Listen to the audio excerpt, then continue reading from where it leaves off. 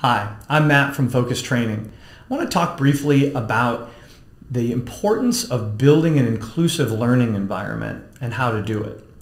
If you're a trainer or someone working in talent development, you're probably hearing a lot about this idea lately, and it really matters.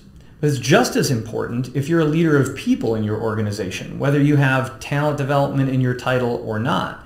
Because as a manager of others, you also have a responsibility to help people grow and develop their skills and abilities. And it works better when we can do it in an inclusive learning environment. For a moment, just try to remember a time when maybe you showed up at an event or went to a workshop and you walked into the room and suddenly felt like you didn't belong. I think a lot of us have had this experience. Maybe you walked into a room and everyone in the room was older and seemed more experienced than you. Maybe you walked into a room and everybody looked different than you. These moments can make us feel very uncomfortable, and that discomfort, even those small moments of dissonance where we might not feel like we're in the wrong room, but it doesn't feel like the trainer or the leader is really talking to us. They seem to be talking to certain people, but not including us in the conversation, can create a feeling of distance and disengagement. Learners need to feel safe, comfortable, and engaged, and an inclusive learning environment helps make sure that that's true for everyone all the time. So if we want to be effective, what can we do? Well, we want to check for some of the common biases that get into our learning environments that can make them feel distancing and less inclusive. I'll give you a quick example from my own experience. We developed a new activity a few years back, just a simple classroom activity that I was really excited about, a new way to engage the audience as we were having a group discussion. We handed out blank index cards to everybody in the room, one of which was red and one of which was green. So every participant had a red and a green index card, and they could raise and lower those to react to things that we were saying in the group, either to their peers or to me as the trainer, to express their opinion. And I thought the activity went great until after the program, a gentleman approached me and shared some feedback, which I was really grateful for. He said, "Hey, interesting activity. The big challenge for me was I can't see this." And I said, "Wait, what do you mean?" And he said, "Well, I'm red-green colorblind. These two cards look identical to me. I can't tell the difference." And so it would have been really helpful if one of them said red on it or said green on it or even said agree or disagree, something like that. Just felt like I couldn't participate, and it was kind of a bummer.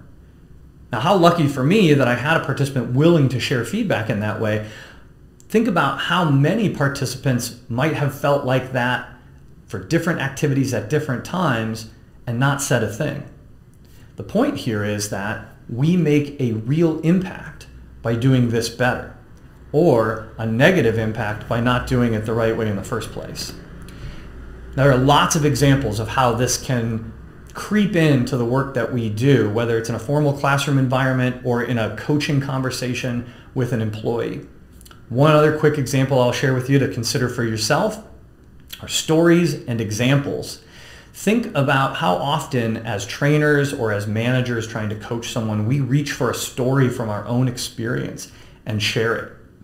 We might think that story is incredibly relevant because it resonates for us. It's from our real world. But is that true for the person who's listening or everyone in the room?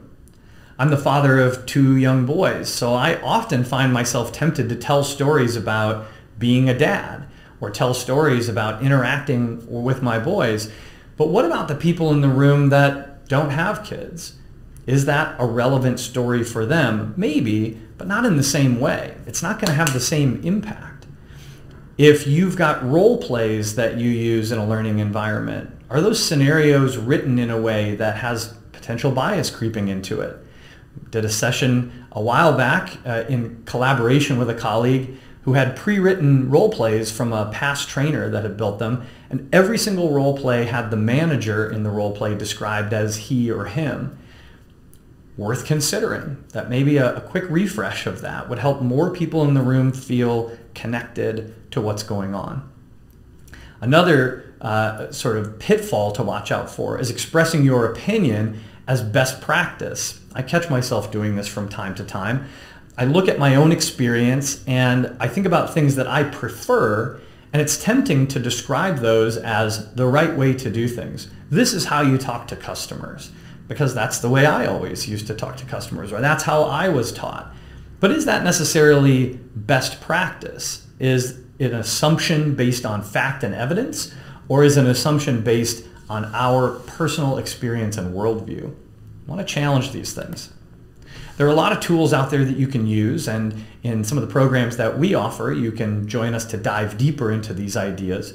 But check out tools like the ladder of inference, which is a mental model to help you think about how your assumptions build up over time into beliefs, and how those beliefs then circle back and affect your behaviors.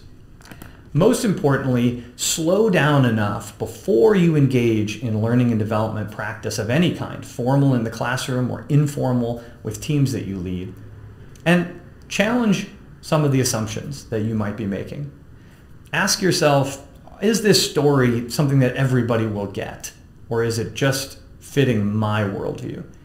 Look at some of the tools that you're using, and most importantly, socialize them with other people who do the work that you do. Ask another leader, how would you teach this? How would you start this coaching conversation? How would you help somebody else understand this? And not just other leaders, but the learners that you engage with. Listen hard to the feedback that they share and watch for opportunities to make everyone feel more comfortable, safe, and engaged in the learning environment.